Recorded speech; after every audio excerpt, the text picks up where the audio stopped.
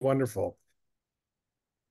So with this, my name is Adam Block. I am chair of the Needham Council of Economic Advisors, and finding a quorum of members present, I call this meeting to order.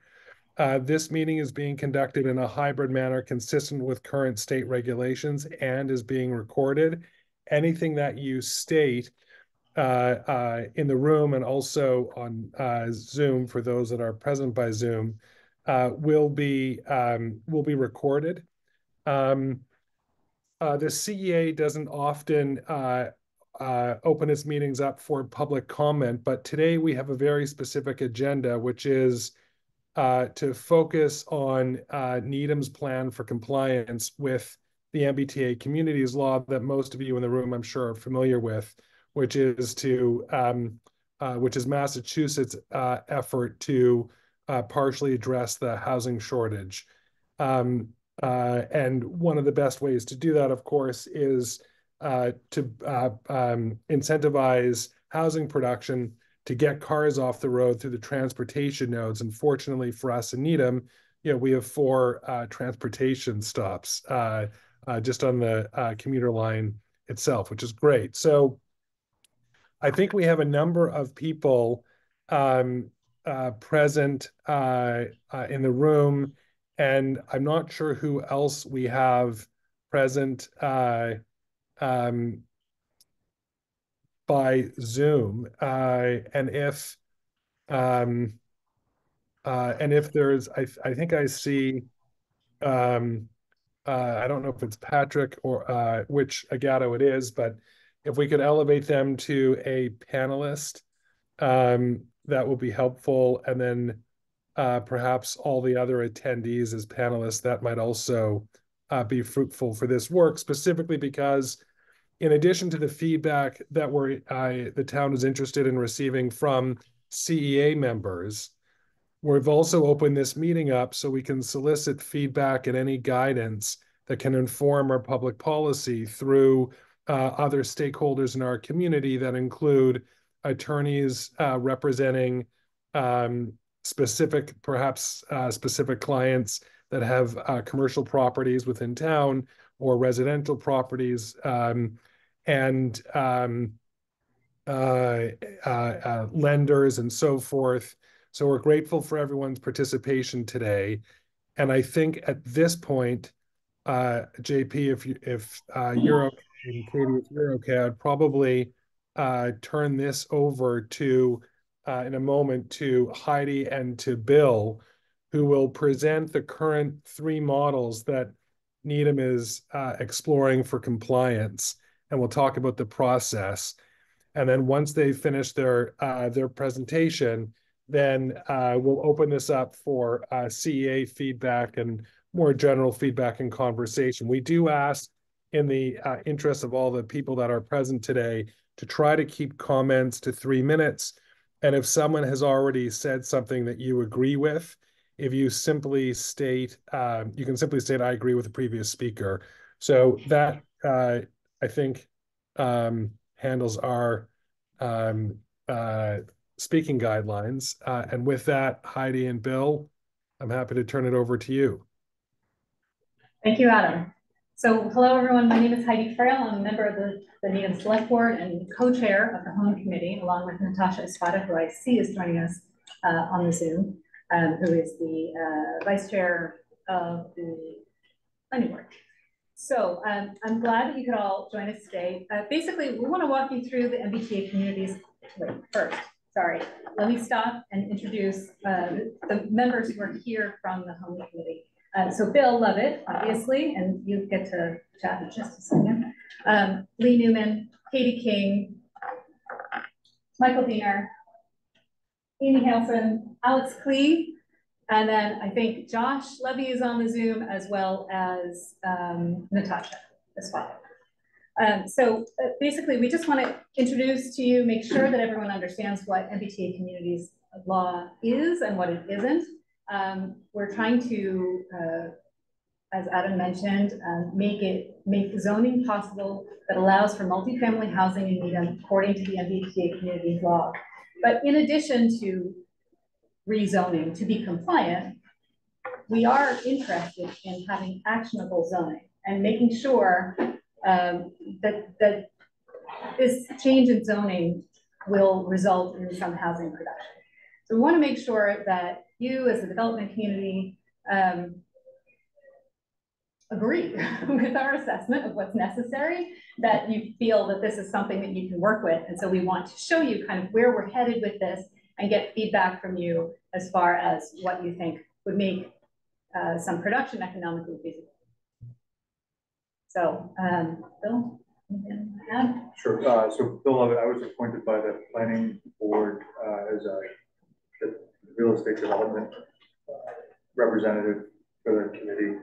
And just to echo what Heidi said, you know, I think today's a good opportunity to not just provide insight overall, but provide input and thoughts on how they can be built as we progress through this process, which has been a fantastic process thus far. A lot of input.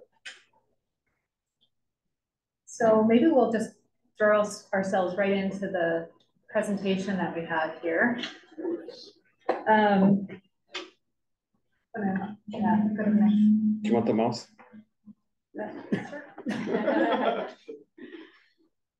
Thank you. All right, so MBTA Communities at its heart is a plan to increase the zoning that allows for production of housing by right. So without a trip for a special permit or a trip to the planning board. Wrong way, sorry.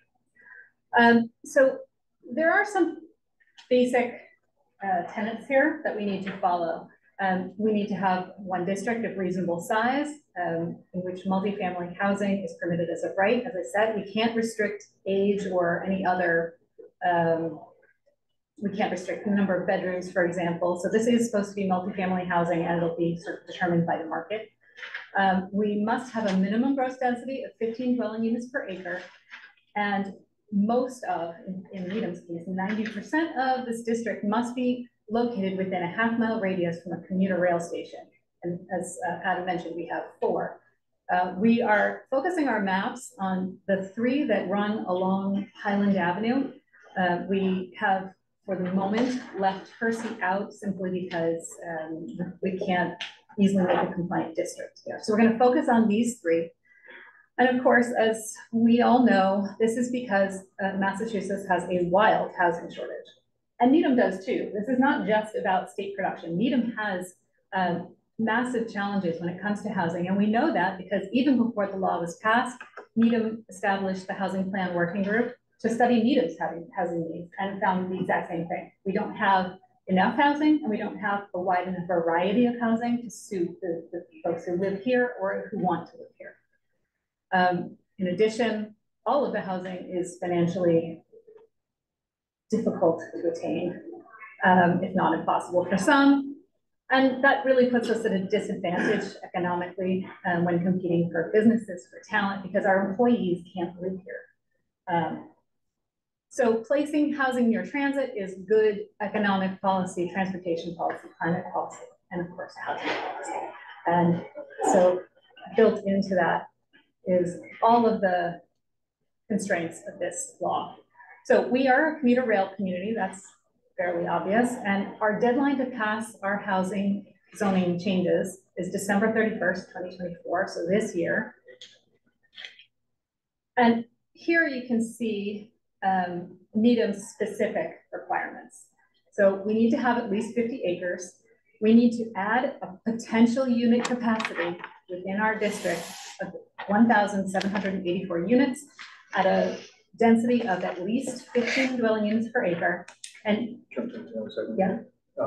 So just to be clear on the 1,784 units, that is, I think, something we want to make very clear. That does not necessarily mean an additional 1,784 units. That means that if you were to wipe the slate clean of these areas, you could then build 1,784 units. There may already be 900 or 1,500 units in those areas. This just creates the zoning for that. And there's also, there's what's already zoned to go into those locations. And then there's this 1,700, or you'll see in the multiple scenarios, additional potential density. So this does not just additional to what is in place. Sure, all zoning starts from the ground up. So we pretend that nothing is there, and then we zone, and then we see how much we could potentially build. And that's what that number represents. And notably, 90% of this, as I mentioned, has to be located within a half-mile radius of the stations.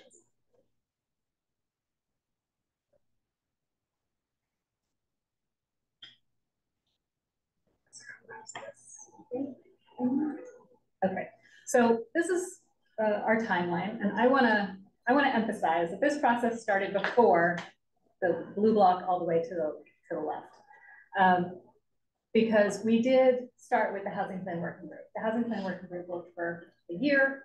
They held multiple public meetings. They had multiple processes for input, and came up with the Needham housing plan, which is what forms the basis for the zoning that we started with here. So even though it says that we started this September 7th, that's certainly when Home launched, but it's not when the initiative began.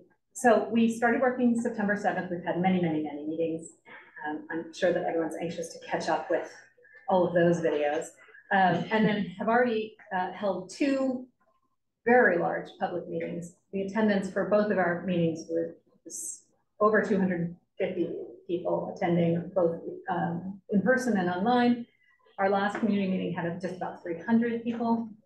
And we plan to have another one on March 7th. There are a couple of sort of inflexible elements in this timeline though, so I want you to understand that we're utilizing every second between now and the time this actually has to be approved by town meeting.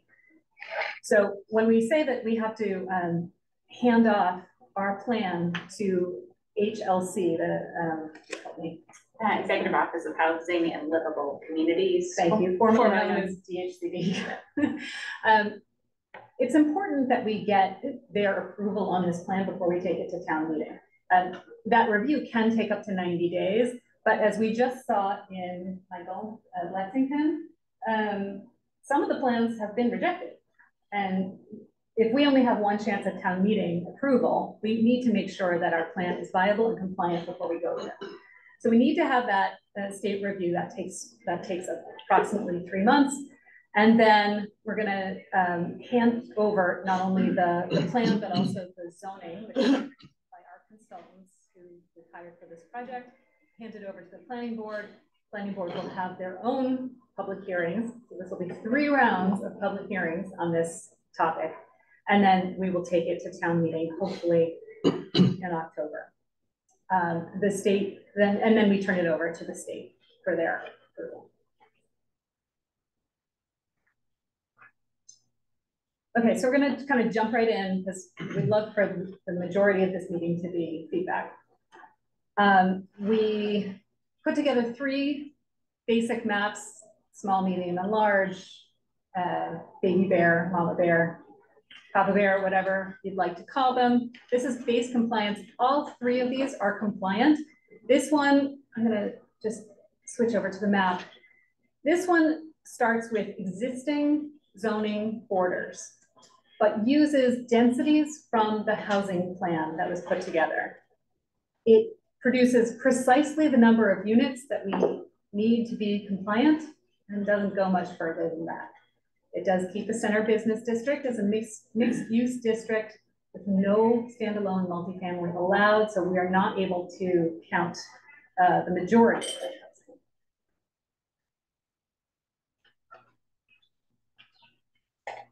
The next plan you can see is slightly larger. This is the housing plan scenario.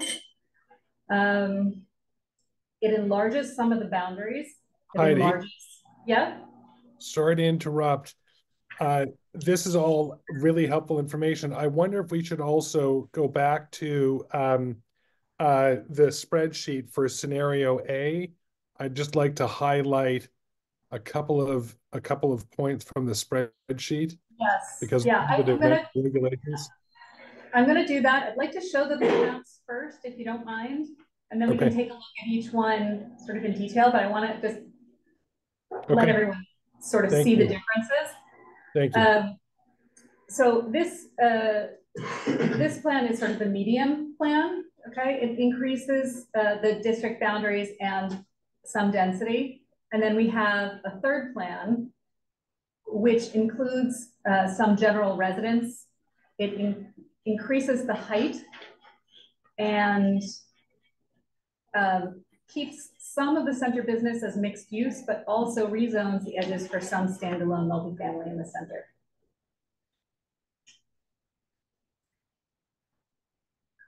So I'm just going to go back and we'll take a look at this in greater detail.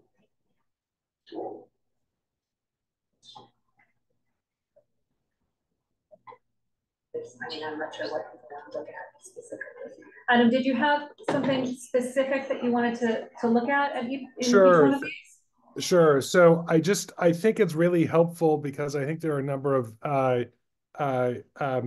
commercial property owners in the room that might find it relevant as we compare between scenarios A, B, and C. The most significant dimensional regulations, and what I can see here, and maybe you're able to point to it on the screen. In scenario A, the height, this is all allowed by right. There's no special permit for this. There would be a site plan review, and the height, the key dimensional regulations are height in the A1 district, which we saw from the map, and we can show again, is the height is 3 stories. In the business district, which is where I go for ice cream with my son at Cookie Monster, that's a height of 3. The Avery Square Business District is 2.5 stories. This is not the overlay district. This is for the underlying district. The Chestnut Street Business District has a height of 3 stories, and the industrial district has a height of 3 stories. The floor area ratio for the A1 district is 0.5. There is no floor area ratio calculation under the business district. The Avery Square Business District has an FAR of 0.7. The Chestnut Street Business District is 0.5, and the Industrial District is 0.5. And then, yes. Adam, I'd like to interrupt you for 1 second. I think something that's important for all of us to keep in mind as we look at all of these spreadsheets and maps is to remember that none of these are actual final maps. These are choices, and they're meant to be vastly different from each other to present a choice. There's supposed to be daylight between these. So I just want to make it clear that we're not here to choose between these maps, and that wasn't the aim of the public forum either. The idea is to try to find the just right fit for Needham. And so in this group, that means what would you need to see to be attracted to doing some development in Needham? So definitely, I think looking at the stats here is worthwhile, but I don't want anyone to get tied to what these stats are because we just make these up. We can make up different ones. We are looking to see where we would need to fall to find that tipping point for you all. I think that's all great points. I think some of the feedback we'd be interested in specifically, and this maybe goes without saying, is height, parking requirements. Those are the types of what makes a project constructible and buildable. How much area do you need? Is there a minimum lot size that you need, or a minimum number of units? I think those are the types of feedback which are guided by some of the input on these charts that we need to keep in mind, and locationally relative to our parking ratio is different if you're half a mile away from a station or if you're across the street from a station. Those are the types of ideas and thoughts. Yeah, so maybe use these as a starting point, but tell us what you like, tell us what you hate. Could you also just comment on the color code? Because I didn't see a key anywhere, and is there something that we should be mindful of as we're thinking about what the colors mean? So, let's see. There's the key right there. But it doesn't have, I don't know what like A1 means. What does that mean? Or what does Right. B mean? So these are the existing zoning districts. So A1 is an existing district. And And each for of those, Apartments, right? yeah, A1 is so- So apartment. it's an 18 unit per acre density Yes. in apartment 1. I don't offhand know all of them. I think we ran purple If you match the Oh, color that's code with to that with this, diagram, yeah. then that's Yeah. what the So the existing grid shows building A1 codes are. and the zoning Exactly. levers. So B is like parameters, business, then business. okay. And Then, when thank we have this little survey out, and on that survey, all of that is on one page, which is, exactly what you're asking for, which I can't provide right now, but it does exist, and together. Okay, I no, can that's see helpful. where Thanks. that makes it a little harder.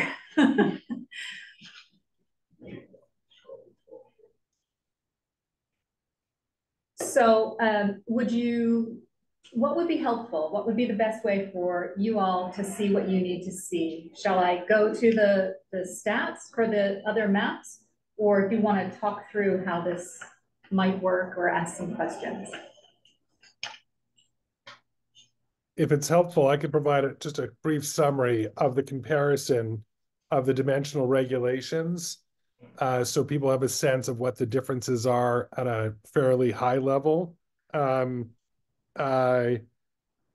So I was mentioning the floor area ratio, as Bill mentioned, parking, and then there's also the number of units per acre.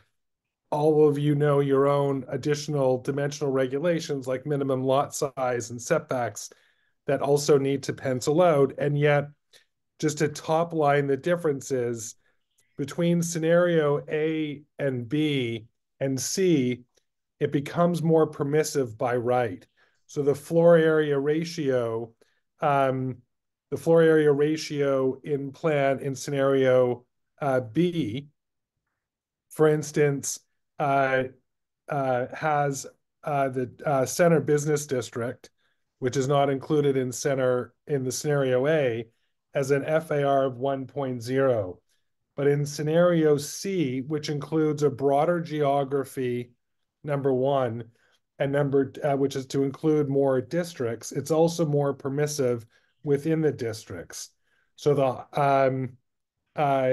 floor area ratio rises to 1.0 in the apartment 1 district, and then it's 1.5 FAR in the business district, the Avery Square business district, the Chestnut Street business district, and also in the now including the Hillside Avenue business district and a center business district of 1.25.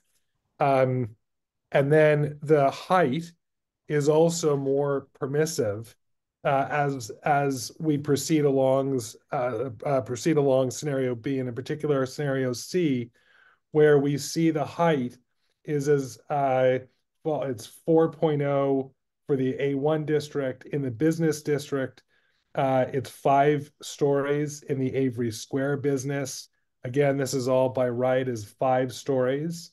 The Chestnut Street business district is 5. It's also 5 in the CTRR district, which I think is, what is the CTRR?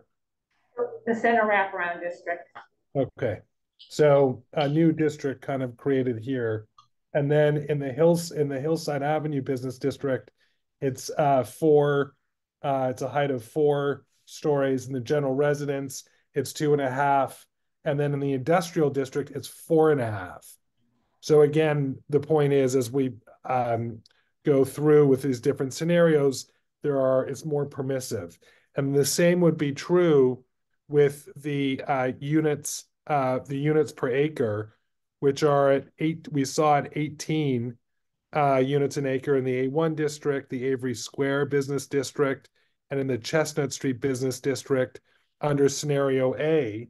But in scenario C, as an example, the number of units per acre in A1 goes from 18 to 24. In the business district, which is effectively downtown, is 50 units an acre. The Avery Square business district would be 50 units an acre, and that's consistent with the Chestnut Street business district, the center of town wraparound district, and also the Hillside Avenue business district. The industrial district is, have under this model 26 units per acre. So, like Heidi, I think, was saying a minute ago, none of these are set in stone. These are just models to elicit feedback of what makes sense for the pros in the room and for the town, balancing all of the town's interests. And Adam, I don't know that we're gonna go district by district in this forum. I think this may be more of a, let's get a general consensus of what is a buildable, if that sounds reasonable. Absolutely. Like this with feedback from the. Yeah, I mean, in this group, I'm gonna go out on a limb and assume that you're all in favor of that C. It's the tallest, it's the densest, right? But help us understand why.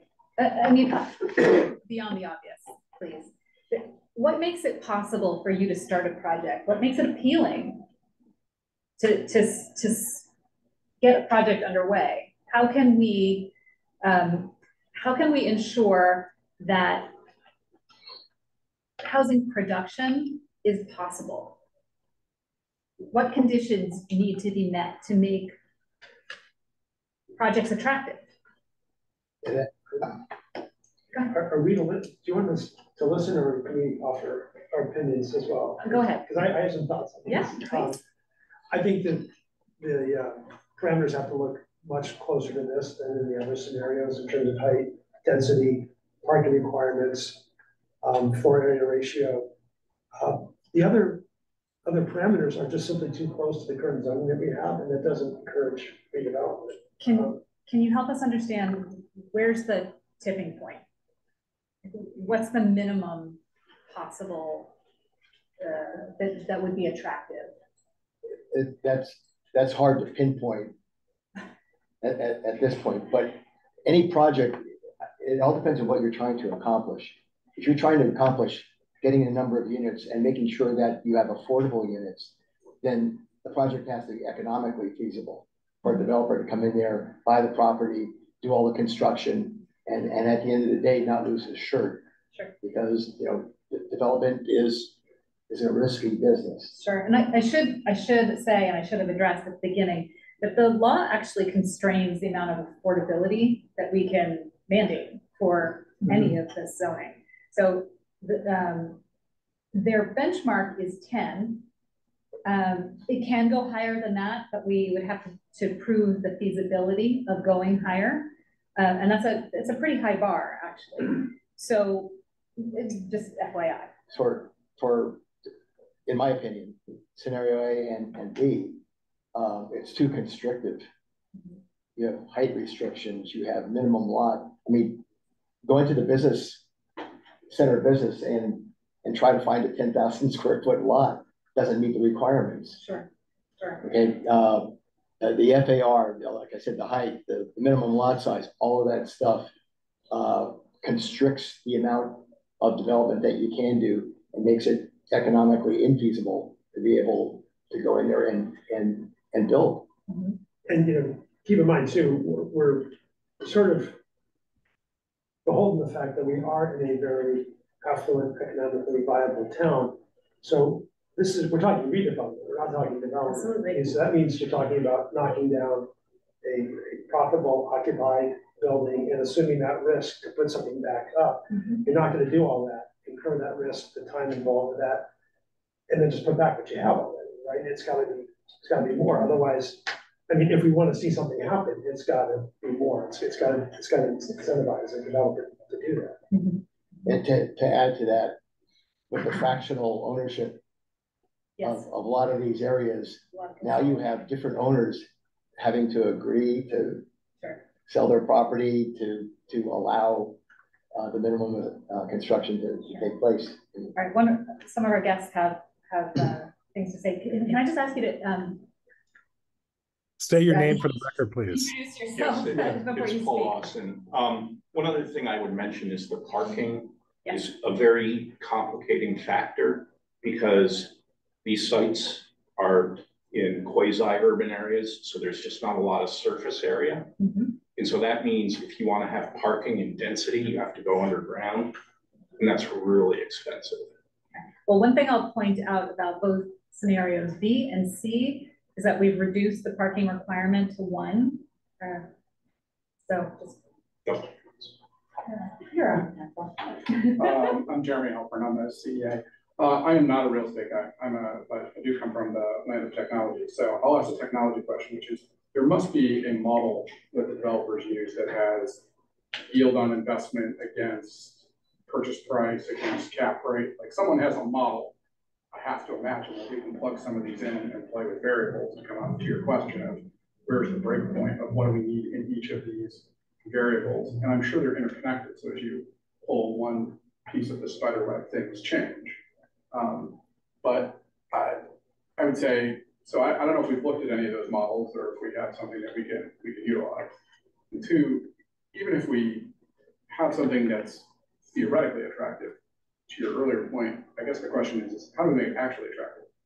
And part of, I think, the CEA's job is to figure out, is it tips? Is it loan guarantees? Is it something, or is it just a zoning change that's going to transition it from a theoretical compliance problem to a, no, we actually have more housing stock? Sure. But it'd be nice if the zoning got us most of the way there. Based on the comments, I'm concerned that with no other change, that a mere zoning change is going to like magically unlock fractionalized property that someone's going to take on redevelopment. One of the things he's talking about, some of us in business refer to it as squeezing the balloon. You squeeze one end and it shows up on the other. This gentleman over here made a great comment about the parking. Well, you can solve that by having parking underneath the building. If you do that, now all of a sudden in scenario A and B, you've used a floor for parking. So now you've reduced the number of floors you have to inhabit, and then again, that works against the feasibility from an economic standpoint. Just a follow-up, can you make zoning that is in fact referential, meaning that if you do X, then Y happens, or do they have to be fixed numbers? So the answer. I think that there are mechanisms to do that. That's what you have in mind. Meaning like, as you add parking, maybe you need less, you get more relief on some of the other criteria, right, or whatever. So I can give you an example of, sometimes it's done in certain states with affordable housing, right? If you do X% of affordable housing, you can get an additional, 25 dips of density, right? So there's take-home density bonuses. So there could be an incentive to move away from parking and increase density on the other side of that. Which presumably, if we're trying to do something that's encouraging mass transit, less parking seems to be the order of the day. But then the question to the development community is the unit as valuable without parking? Or do people in a suburban community demand parking? And maybe you go 2 cars for 1 car. But these are the questions that we should be discussing. Did you have a question, Jack? I did, yeah. So Tim Sullivan, Needham resident, but also an attorney here on behalf of Wilson Stores on behalf of the owner of 100 West Street as well. So I guess to some of these points that have been made, with respect to 100 West specifically, I know this has come up because of the quality meeting.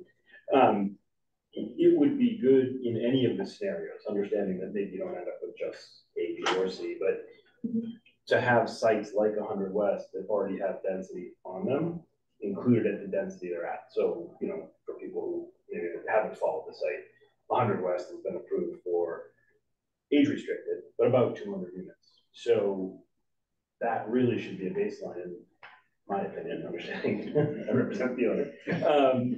That should be a baseline here because it's density that's already there. It's already been approved. It's been, thought about. So that to me seems like something important. Getting beyond that site specific, I would say just having represented developers. The question about mixed use or not, I would suggest flexibility would be good because I think if you tie someone to having to have retail on the first floor, that might be a guarantee to have it again. You know what I mean? It's just, I think allowing a developer to go through the process, and if that makes sense to incorporate it, but if it doesn't, not, is a better way to approach it. I've represented clients who have empty first floor retail, so that it was a requirement that we did it, it's done, but there's no tenant for it, you know, so I think, and I think we should think about soliciting input from people who own property in these districts, because I've had people contact me and say, my site, I own a couple properties, they're in 2 different districts, what do I do about that? You know, so I think to get some input from people who own property who might do 10 units if their sites were in the same district and subject to this could be helpful. So I think soliciting input from people who might own property that would do something would be useful in this process. Absolutely. Tim, you touched on a good point too, specific to MBTA. So the MBTA, in order to be included in the MBTA, and I'm oversimplifying this, and correct me when I err, but if it's included in the MBTA district, it has to be 100% residential by right, condo or apartment. You can't require a commercial space there. So there's been some discussion in some of the public meetings about, you know, then do you want to allow 100% residential by right in like the core of downtown New York? Or, you know, there's arguments both ways. Some people think that having 100% residential in those areas would enhance the small businesses in the community. Others think that it's downtown, so you should mandate and require storefronts on the first floor, which also leads to Lee, can you provide some clarity on that? My understanding was that, for instance, with a mixed use scenario, obviously the first floor retail would not is not applicable, but the residential units above are counted at a discounted rate at like 25%, which would go towards the, you know, the stated goal of, for instance, in scenario B, as an example, the capacity is a little over 2,600 units. So is that correct, that the 25, you can count 25% of your residential units above retail that would contribute towards the 2,600? Is that right? Well, I mean, he's correct. If it's going to be in the MBTA, if it's going to be counted under the MBTA Act, it has to be standalone housing down to the ground floor. But there is a provision that allows you to take a mixed-use district where you're not, and there are certain rules that apply to that, to parameters within that mixed-use district, and to count, I think it's a percentage of the housing units within that district against the number that you're required to have. So I think it was in scenario A that was actually done to come up with a 1,784 total, where the build out for the district, I think, showed, around little over 1,600 units. Then there was an offset of 337 units based upon the build out for that zone. Okay, so that is correct. Josh Levy, thank you very much, Lee. Josh, I see your hand is up. Thanks, Adam. I had a question. So the zoning is clear that it has to allow standalone housing by right. I think there is an option to, as an optional allowance, to have mixed use as an option. I said optional many times there. I'm wondering if that is helpful from a builder's perspective to have that option of mixed use, or whether standalone housing is attractive enough to build on its own. Greg Petrini Corp, Needham-based developer for nearly 80 years, own properties in almost all of these districts. I just unorganized thoughts. I think that's a very good question, Josh. I think it depends where you're developing. If you're developing in an A1 district, I think ground floor residential works. I think if you are in the center business district or the commercial districts, it's better serves the community and the vibrancy of the downtown to have first floor commercial. Well, I don't know how you get around that. It seems to me low-hanging fruit is the A1 apartment district. If you are looking for a matter of right development district in areas that has worked well for residential for decades, I don't see why you wouldn't blow the top off the zoning and allow triple the density, quadruple the, I'm talking about FAR, maybe FAR upwards of 2, densities in the 40 to 50 unit per acre. If you really want actionable development, you have to really compel developers. And I'm not seeing a lot up here under any scenario that's going to motivate a lot of people to knock down a sound performing economic building and to put up something new, particularly when you introduce the affordability component, which is a real driver on the economic side of the project. We've looked at projects downtown and have plans on the boards, and Bob can speak to it much more clearly than I can.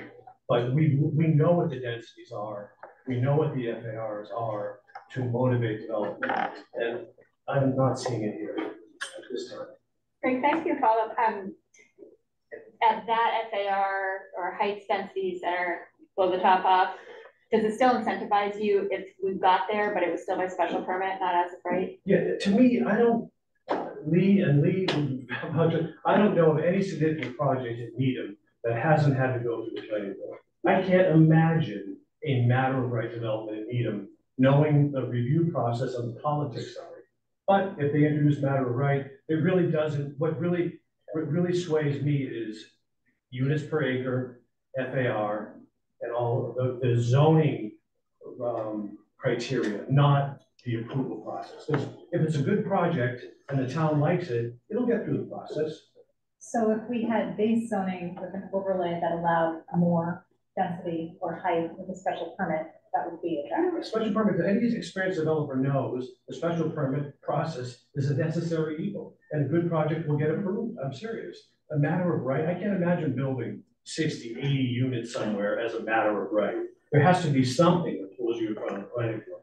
So matter of right doesn't really interest me. I mean, it doesn't really intrigue me all that much. So just to put a little clarity on the point, which I think is an important distinction, it's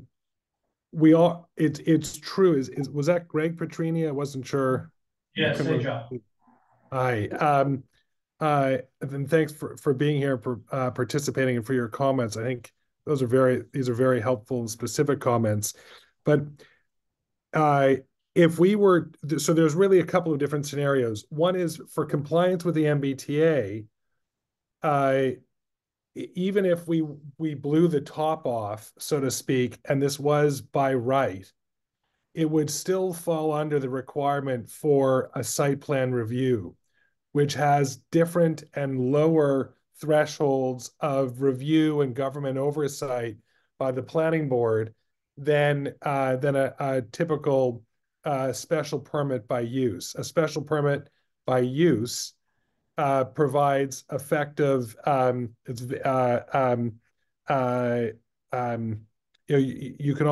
can't quite reject it, but it's a much more stringent bar for a use special permit as opposed to a site plan review. It's a little more, one is more discretionary, I guess, than the other. So just to be clear that if we did have all of these more permissive dimensional regulations, it would still be you'd still come into the planning board for a site plan review special permit, but not a use special permit. So again, the threshold, the bar is lower than a traditional special permit. Yes, Tim? Yeah, could I just offer one more thought on that? From a site plan review standpoint, you could get to a lot of the same things you'd be concerned about on special permit, and you can reasonably condition it, but you significantly reduce the appeal risk that a developer or a lender is going to be looking at. So while you would still be in front of the planning board, having it by site plan review is going to be significantly more attractive to a lot of developers, because you'll be a lot less likely to have it tied up in court for a longer period of time, quite frankly. Thank you. Can I ask a question, Tim? Just to put you on the spot, I don't know if you can hear me. Tim, can you hear me? Yep, I can hear you. Can you speak to the point you made a comment about for lenders, and you're talking about the risk factors. with the different review criteria. Can you explain what the how a lender looks at risk for these types of questions? Sure. I mean, some of the developers could probably speak to it just as well as I could. But I mean, you know, any of these projects are going to be looked at by people who are investing and spending money on them. And to have a site plan review approval is just much more surety on the appeal standard, frankly. That if it were appealed, you're much more likely to have the court uphold the planning board and the project, then there's more risk associated with a special permit because it's discretionary. Right. Thank you. That's helpful.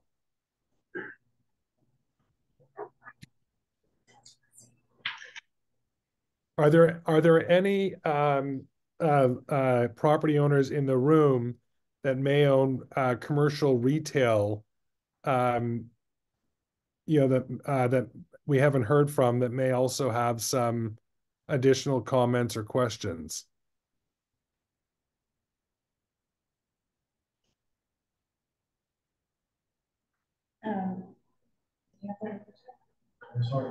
I was going to ask if anybody in the room sees that there are any missing elements that you would like to see.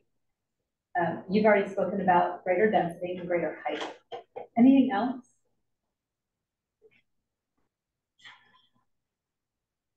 We talked about lowering the parking requirement. What else are your major hurdles for most of your projects?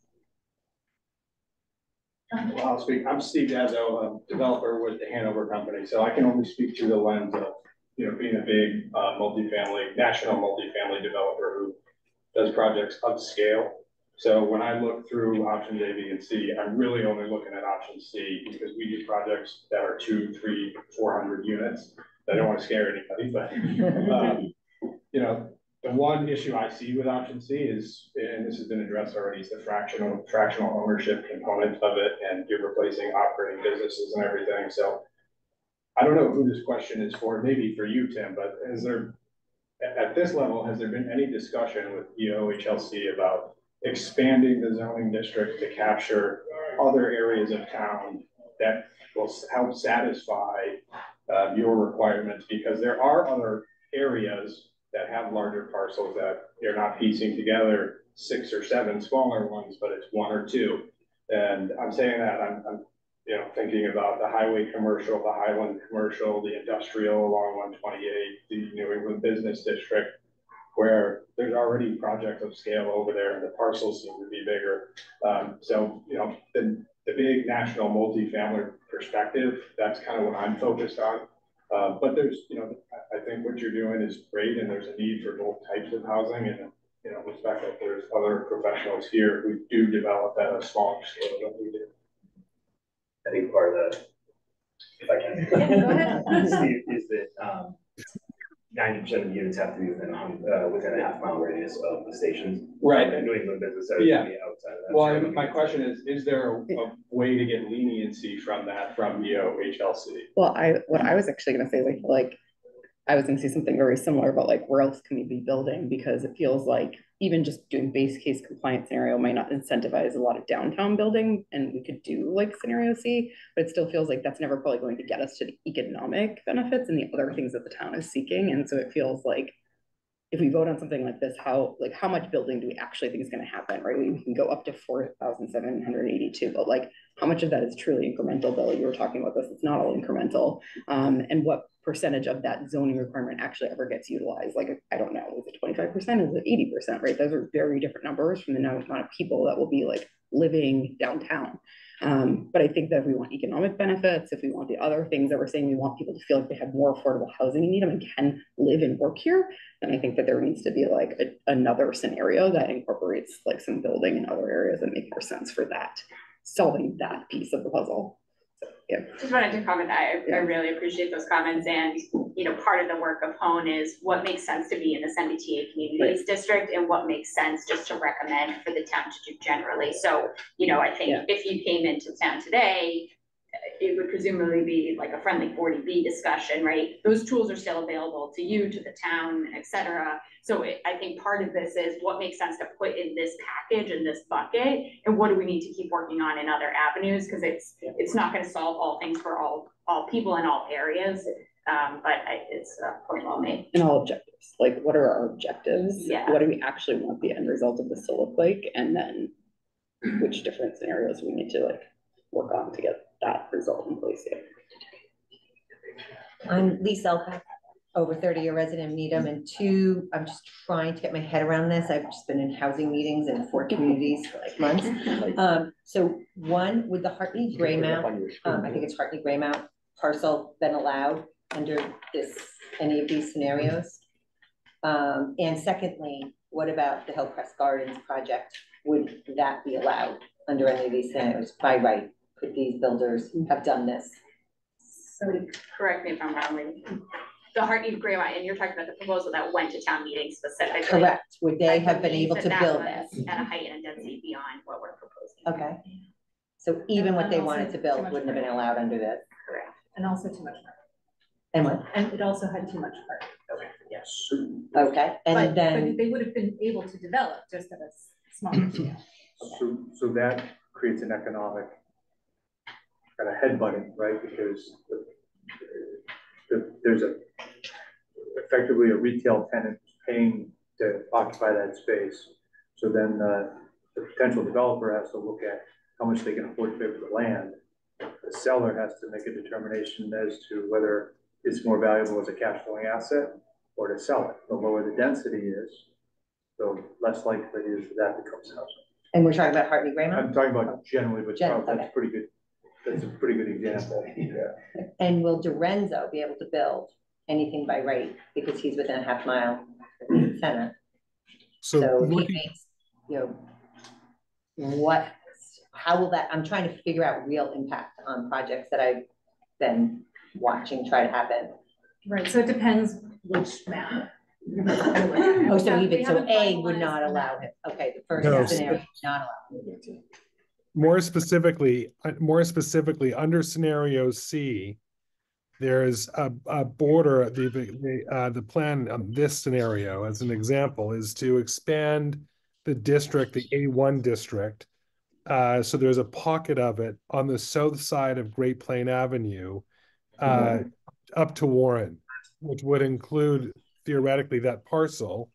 And then the question is, under that district, what are the dimensional regulations? The last, as an example, the last concept I think that was brought forward to the planning board for general consideration, it was not a formal application, I think had a total of roughly 24 units. That's on a half-acre lot. And under scenario C, the dimensional regulations would only permit half of that. Okay. So in other words, the dimensional regulations would only allow 24 units an acre, and that developer was proposing 50 units an acre in order for it to be economically viable. And I think in that scenario, in scenario C, the requirement is one parking space per unit. Lee, offhand, or Alex, if you're there, I can't recall what that developer was proposing for a parking ratio for that site specifically. Was it 1 or was it less than 1? It might have been half. I don't remember off the top of my head without looking at the drawings. Right, okay. So the parking was also an influencing factor to answer your question. JP, can we turn this around? Sort of in preparation for meetings like this, I was driving around, and this is a building in Brighton. And some of the stuff we're talking about, there are no setbacks here. It's built right out to the street. It's 5 stories. It has parking underneath, and it has a retail on the first floor. But I don't know if you guys can see this. I don't think it's a bad looking building. A lot of people hear 5 stories and they're afraid of the height. Or they hear no setbacks and they're afraid it's going to be like a monolith or something like that. That's just an example, just driving around of what other towns are doing to be able to satisfy the kinds of things you're talking about. The picture's worth 1,000 words, right? Mm-hmm. Well, yeah, even like, I don't know if Wellesley's doing all their building because of these regulations, but if you go to where like Linden Square is, like, I mean, there's so much construction happening with multi-unit dwellings. This might not be applicable for Steve per se, but is there a number of units that is economically feasible for a developer on a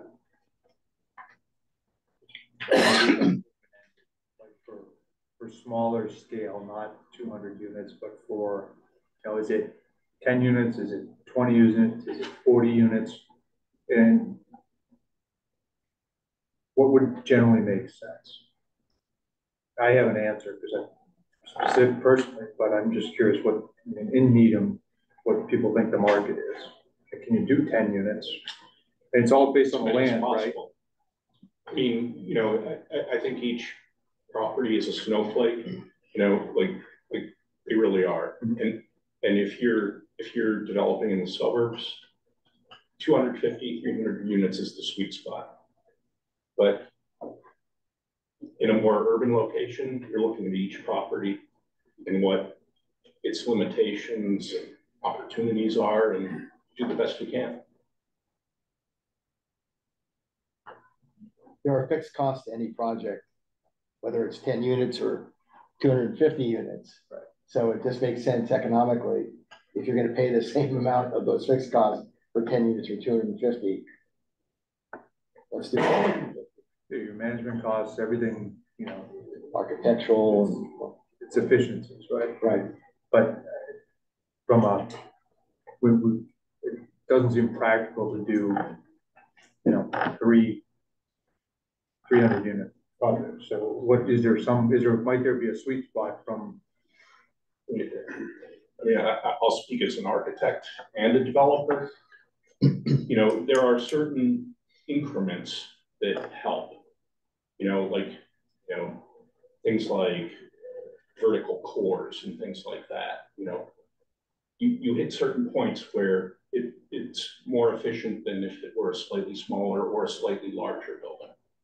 But each property is so unique, especially a place like Needham, where you've got jigs and jogs and odd shapes, and it's really case by case. What's your number? To me, it's probably 4 would be, that would be something that might make sense to build. 40 units. 40 units. Yeah, I just looking around, I mean, 25 seems a little low. 40, you might just start to be able to get some density. You can pay for your elevator. You know, you need the height to do it. I'm not opposing that, I'm just saying that to me is probably the low end of the spec.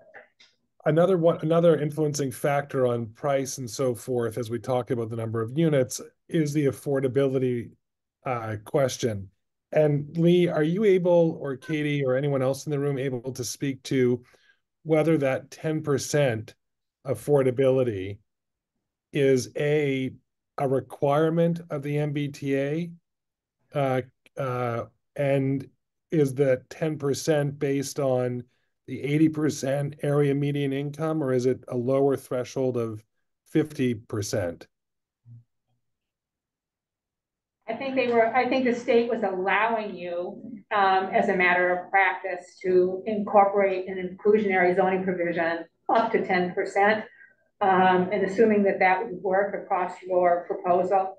And if you wanted to impose a higher requirement, you had to document that it was economically feasible. I think in the case of Needham, the consultant for the models that we have looked at so far ran the economic analysis, and it really came back indicating that you could actually go up to 20%. Whether the town wants to go up to 20% or not is an open question. But that economically, according to the models that were run by the consultant, it showed that it was economically feasible. And I think in Needham currently, I think it's set at 12.5 across most of districts where the rule is being applied. And that affordability level is at 80% AMI, not lower. Right. Yes. Yes. And just for others that are also in the room, the threshold for affordable housing stock, I think, is generally speaking 10% for the municipality. And if you've achieved that or more, then 40B projects come in as friendly 40B, which enables the town to negotiate a little more flexibility with a developer, as opposed to if a municipality has not achieved that 10% threshold of affordability of their entire existing housing stock. Is that true, Lee? Is that true? Yes, Needham's at 10% right now, and so now any projects that come in above, because we're compliant, come in as what we call friendly 40Bs, and they're done through the LIP program. Lars, did you have something you want to say? Yeah, thank you. Lars Onium, multifamily developer, Needham resident. I'm not developing anything here in town, but I guess a question, but it might change the answer to the question of how many units. Does MBTA communities require rental as opposed to condo? Because I would think a condo situation, you could certainly make the numbers work at a smaller number of units, might be bigger square footage per unit. I was just curious if there's doesn't specify. So that could be another element here, is smaller projects that are for sale, where we have, very affluent market here. And that 40 is, again, it's going to be very much contingent upon the size, the shape of the lot. That just seems like you start to get some efficiency. That number, I'm not opposing it. I'm just no. I totally agree. Don't always do that. All I'm saying is that on a rental, where you've got all your operating costs, and you're looking at a true yield on cost on a long-term basis, as compared to a one-time sale, where owners would be willing to absorb more of those operating costs on an individual basis, because it's an opportunity to own low maintenance housing proximate to transit. Just different, definitely. Do we know how the affordable component is administered by the town? Is it the 40B where the developer's return is constrained, or is it through the housing authority? Has that been determined yet, or? Well, the town monitors it. Basically, we have a monitoring agent that basically, they're monitored, I think, on an annual basis, and we basically get a report that indicates what the occupancy was in that unit, and documents the fact that it still continues to be rented to a person who's income eligible. Is that what you're asking me? Yeah, but like when you've reached that friendly 40B status that we have, do those return constraints go away, or is that still part? There's no limited dividends or provisions or anything like that, like with the 40B. So you can make as much money as you want on the market rate units. It's just that if you have that, if there's a town establishes an inclusionary policy, you just have a certain number of affordable units that operate under the program. You don't have any of the other restrictions like you have in the 40B, right? You can only make 10% and you have to do profit sharing with that and all that. Okay. Bob Smart, former planning board member. I don't have a client that's has an interest in this particular act, or the implementation of this act. I am representing the Needham Housing Authority with its Linden Chambers project. It's my understanding of the MBTA Communities Act is that there's no requirement that any of the units be affordable. The town can impose it, but they don't have to. And I noticed in the various scenarios that we put up, there's no mention about an affordability requirement. So I'd be interested as to where the committee is on that. My own view is that, the main goal, to me, there are two main goals here. One is to satisfy the state requirements, to implement the act. The other is to actually produce units. And I'm not convinced that it makes sense to impose a significant affordable unit requirement, particularly on smaller projects. Maybe you require it when you get over a certain number of units, but you want to exempt out the first, smaller projects, anything under 10 or 20 or 30 or whatever. And with the understanding that you're not going to get any affordable units if nothing is built. And it's only with the larger projects that you're going to get a significant number of affordable units anyway. So don't require it at a low level. That's normal. Thank you.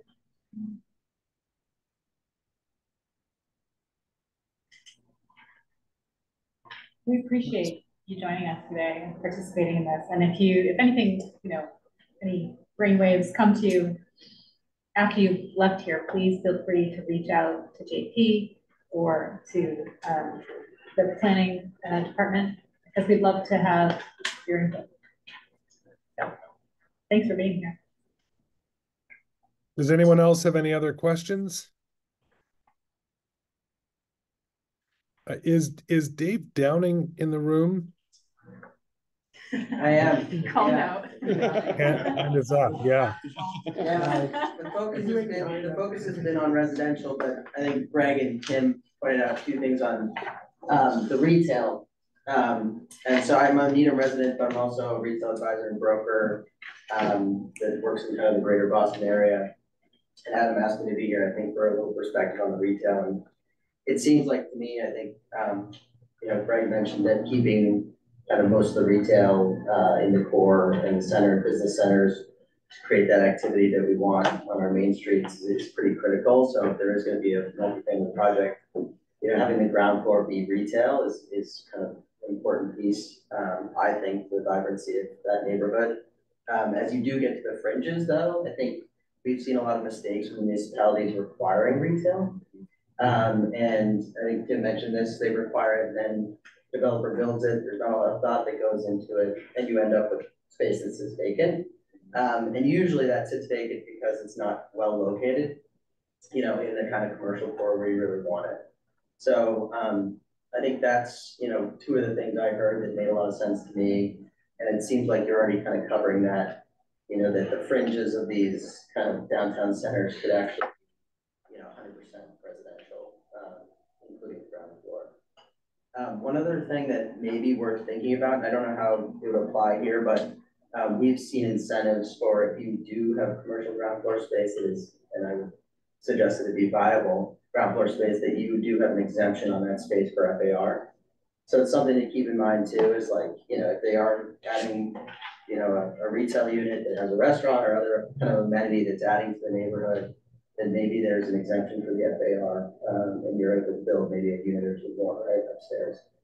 That you can fit within the rest of the requirements. So. We didn't go very end. Yeah. You're in the right place to jump in. I'm sorry for putting you on the spot, but thank you very much. That was a very helpful piece of info. Is there anyone else in the room that has any other comments or questions? So let's chat just briefly before we wrap this up on the process. Lee or Katie or Bill and Heidi, can one of you speak to what happens next? The next community meeting. What is the next community meeting in March? Is that focused around one particular model? And then when does it go to the state for their approval? And then when does it go to the planning board for consideration and final drafting and public hearings and so forth? I can take that. So Hone's next steps really are, we just had this community meeting on these 3 maps, the same day that you saw last week. So we're meeting on the 29th. Please tune in if you'd like. Hone will be digesting all the feedback that we got at that community meeting and the survey that's been open since. And from this discussion, we'll be sharing what we've heard here back with Hone. And over the course of February, basically, Hone will have to come to a decision about taking those 3 scenarios and really consolidating down to one map and one plan. Now, there may be kind of some base compliance and then some add-on options, but the committee will have to discuss that And that March committee meeting is really where we come back with folks about where home landed from whittling that all down. So I will just say the timeline seems long to December, but decisions are going to be made much sooner than that in this home process, because really once we send it off to the state, it has to go end of April. At that point, they're pre-reviewing it so that we know it's compliant to go to town meeting. So the decisions have been kind of made at that point. So mentally, if you're thinking about, do I want to engage in this more? You know, that engagement really is now until mid-March. And then from that point on, it's really just us dotting our I's, crossing our T's, getting ready for a town meeting, make sure everything's legally compliant. That's really helpful. So feedback can be directed. I know for the planning board, the email address is planning@needhamma.gov. Yeah. Is that right? Yes. Yes. Okay, I've been saying it enough. I hope I got it right. And then JP, can you announce your email address so people can provide comment to you? Well, I have a shorter one. So my email is jcacciag@needhamma.gov. That's not even his full name. Yeah. We ended about halfway through, so. Yeah, got my email, so.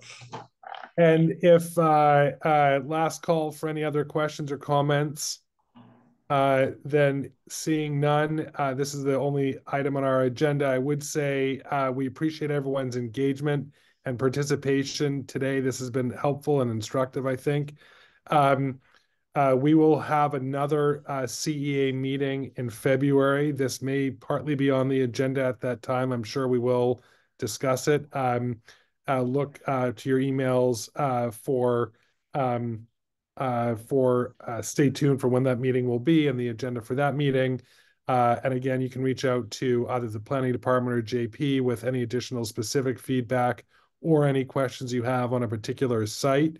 And with that, I think I would entertain a motion to adjourn. So moved. You're not a member. I am a member. Yes. You are Yes. a member. So moved. Great. For the record, so we have a motion moved by Heidi to adjourn, a second by Lise. Was that you? I think it was Bob. Bob Henschel. Bob Henschel. We have a second by Bob Henschel. Any discussion? Hearing none, I'll come to the vote. I think because at least I'm remote, and actually I think Adam Meisner is remote, we will we'll do the vote by roll call. So when I call your name, please signify by saying aye or nay. Rick Putprush. Aye. Mike Wilcox. Aye. Lise Elcock. Aye. Bob Henschel. Aye. I think Adam I don't know if Adam's able to hear me. If he is. I can. Wonderful. Jeremy Halpern. Aye. Bill Day. Is Bill Day here? And then Dan Goodman. Aye. Awesome. And then Kate. Yeah, aye. Anyone else that I missed that's on the CEA that I?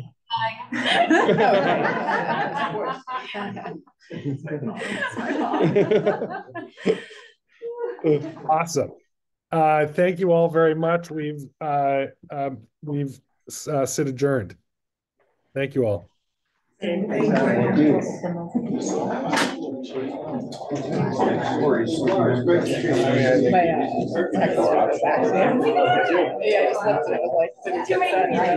funny. You didn't react. You were like 2 sticks together, and I go, and I just wrote God no. I wrote God no. And then he was like, he's not reacting. And I was like, it didn't go through. How are you? No, that's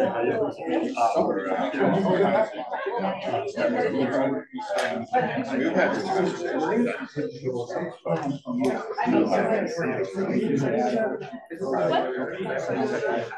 right. That's a good place.